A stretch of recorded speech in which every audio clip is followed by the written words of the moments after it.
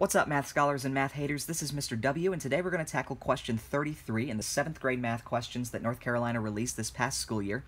The question tells us that circle M, so we name a circle by naming its center, has a radius of 7.0 centimeters, so exactly 7 centimeters, and the shortest distance between P and Q on the circle, so this distance right here that kind of carves out a pie crust,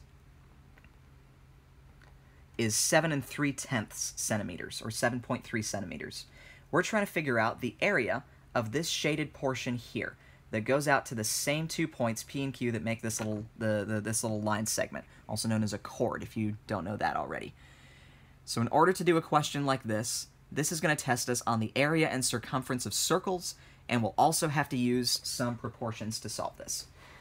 So first, area and circumference of circle. Unfortunately, we'll need both of these for this problem.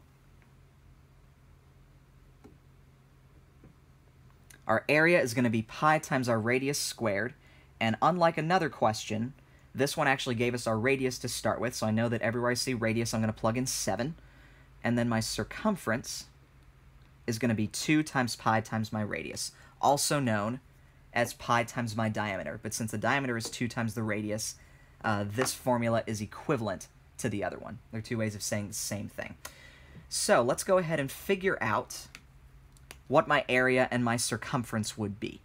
For my area, I'm going to plug 7 in for my radius, and I'm going to say that pi times 7 squared is equal to 49 times pi, which would get me, and I'll pull out my calculator and say that 49 times pi equals about 154.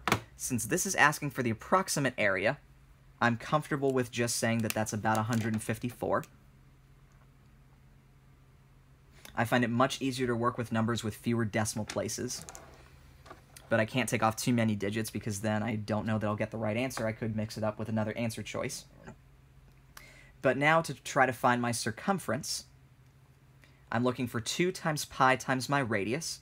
Once again, my radius is 7, so this is 2 times pi times 7, and that is going to get me 2 times pi times 7, which is almost exactly 44.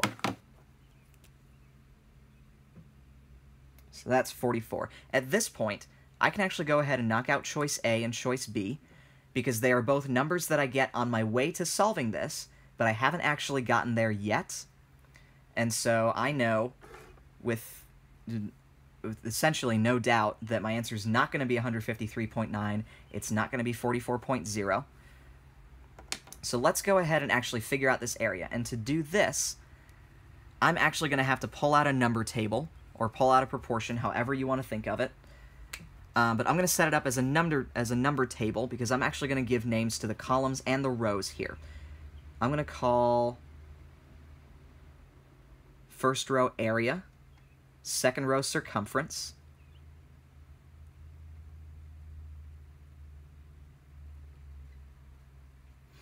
and up here, my columns I'm going to call part and whole. Now this is just a one-word way to say that if I'm looking at my area, my part of that circle in terms of area is this shaded portion, which I don't know, but then the whole area I found over here, that's 154.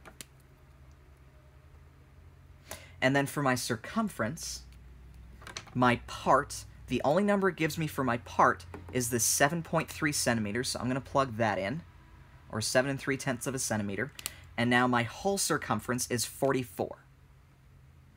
So the idea is that 7.3 represents the same portion, the same percentage, the same fraction, however you want to think of it, of 44, as the area of this thing represents of 154. So let's go ahead and use cross-multiplying to figure that out.